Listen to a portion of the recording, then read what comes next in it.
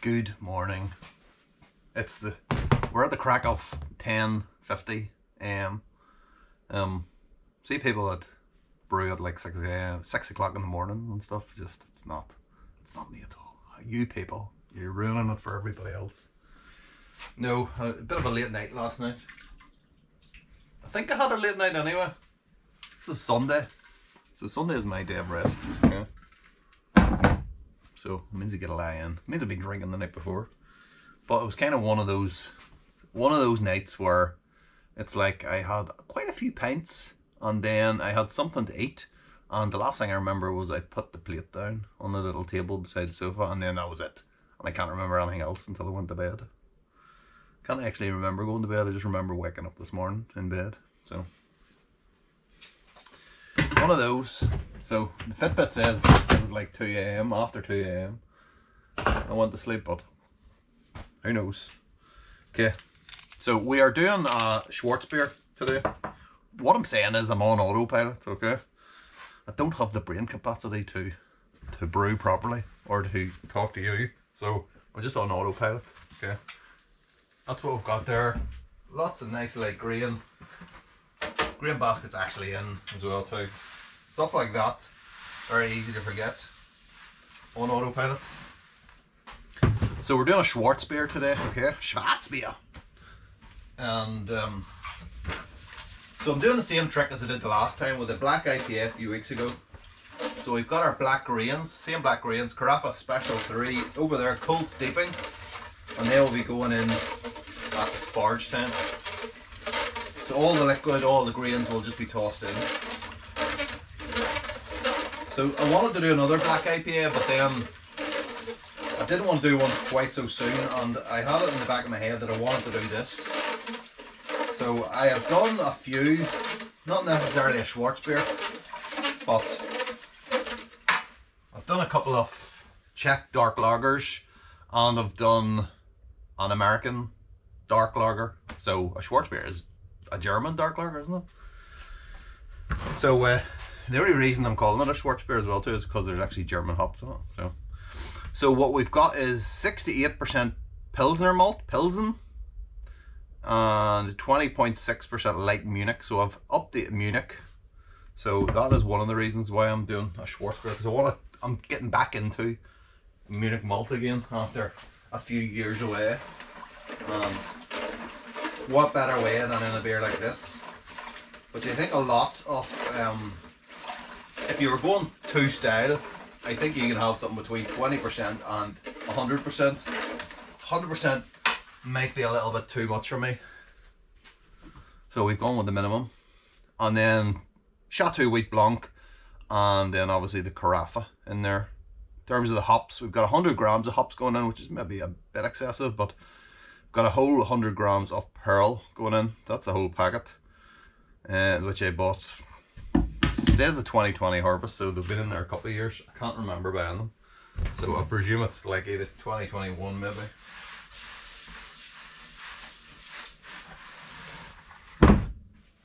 It's just some of these hops I have that seem to just appear from nowhere.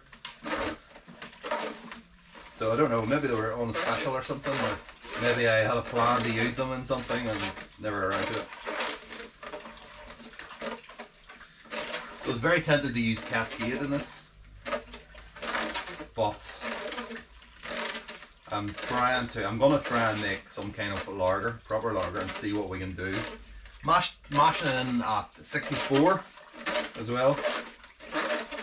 And then in terms of the yeast, we're using Lutra, kveik.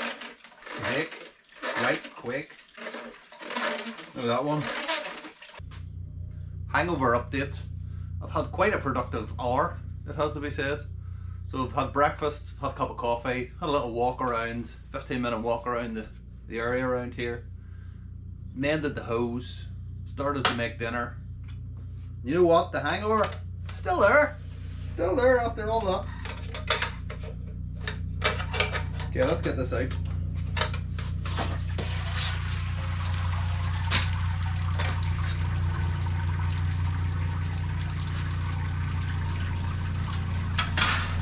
Got about 13 litres of sparge water there.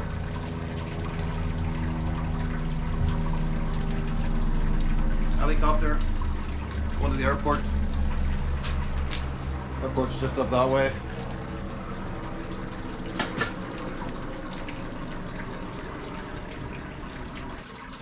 Okay, so this is the Carafa Special 3. It looks like someone's shot into a bowl. That looks like after eating a curry. Whoa.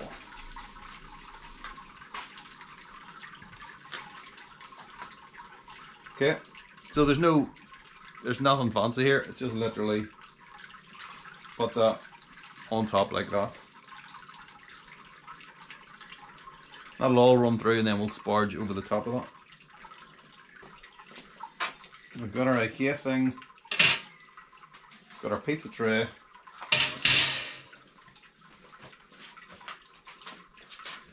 Pull this over this way. And then get the pump on.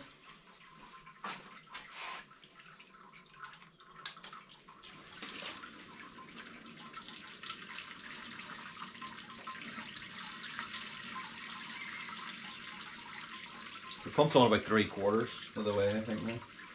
Usually enough. Maybe slightly more. Okay, come back when that's over. Okay, we have a cheap boil.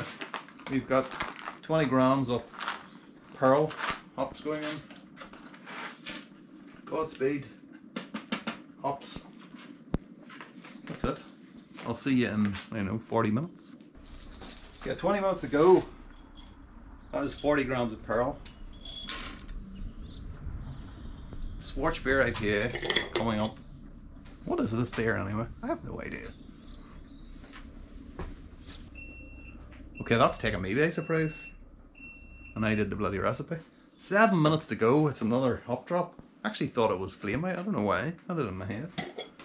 That's another 40 grams of Perle. That is a big 100 grams going in. Excellent. We're nearly there. Okay, a little bit of a flap. The pump isn't working. I'm hoping that it's just because it's too hot. That's all it is. 95 degrees it's showing, although that's not necessarily accurate. So let's tell you what, let's put it on. Hope for the best, shall we? Please work. Looks good. It's looking good. Panic over. Never in doubt. There we go. Never in doubt. Okay, that is the end of the Schwarzbier. That's not a Schwarzbier Brewday. Okay, down there. It's not a lager. I was gonna say maybe I could just call it a dark lager. It's not actually a lager either, is it? Because I'm using the Voss or I'm using the kveik. So I don't know. It's a non-binary Schwarzbier. Let's call it that. It doesn't identify as a lager. So let's just leave it at that. If there's any non-binary people watching that, you know, no offense meant. You do you. Okay. So in terms of the gravity, we're looking at 1050 here. Now this is a shot away above what I was aiming for. Now the reason for that is because somehow in Brewfather my efficiency is sitting at 70.4 or something like that when it should be 74. That's generally what I get. So I've changed it. I've noticed it before. This is the worst about it. I've actually noticed it before, and I never fixed it. I never bothered to fix it. So that's just me all over, isn't it? That's just me. If you ever want to know anything, if you want to know a secret about me, that's me. That's me. Okay. I'll see these things and then I'll just find an excuse not to change it. I am gonna fix it this time though. So this is turning out to be something like 5.5%, something like that. Depends what it gets down to, obviously, with the lutra. Yes, so here we go. This is it.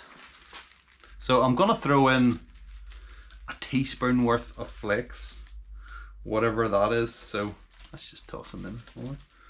Should I touch them with my hands or should I try to avoid it? I don't know.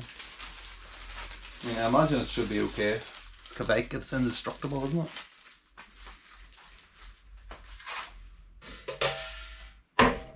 But 22 litres, there's still some wort left in the kettle, so I could have got more. So I'm like about a litre up as well too. On top of everything, I'm about a litre up, so it's just been a bit of a mess really, isn't it? Okay, that's about a teaspoonful, I think.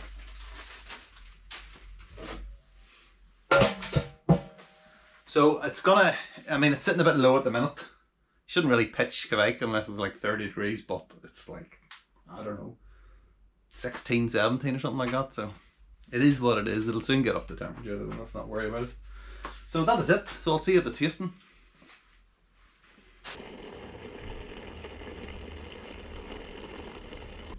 So yeah, it's grain to drain. That's what that is.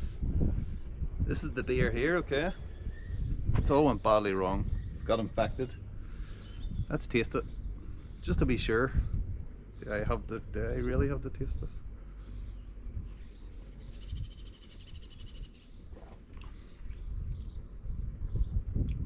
Oh my god.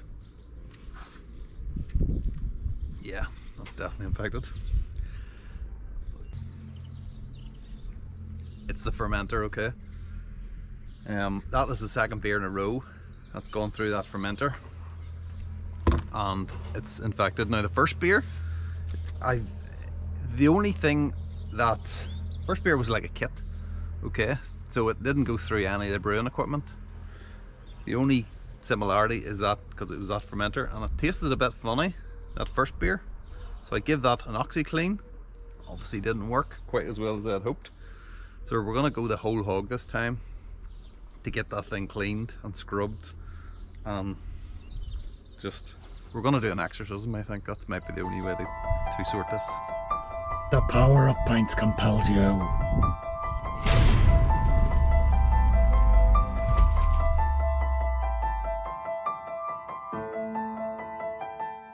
Take me anywhere.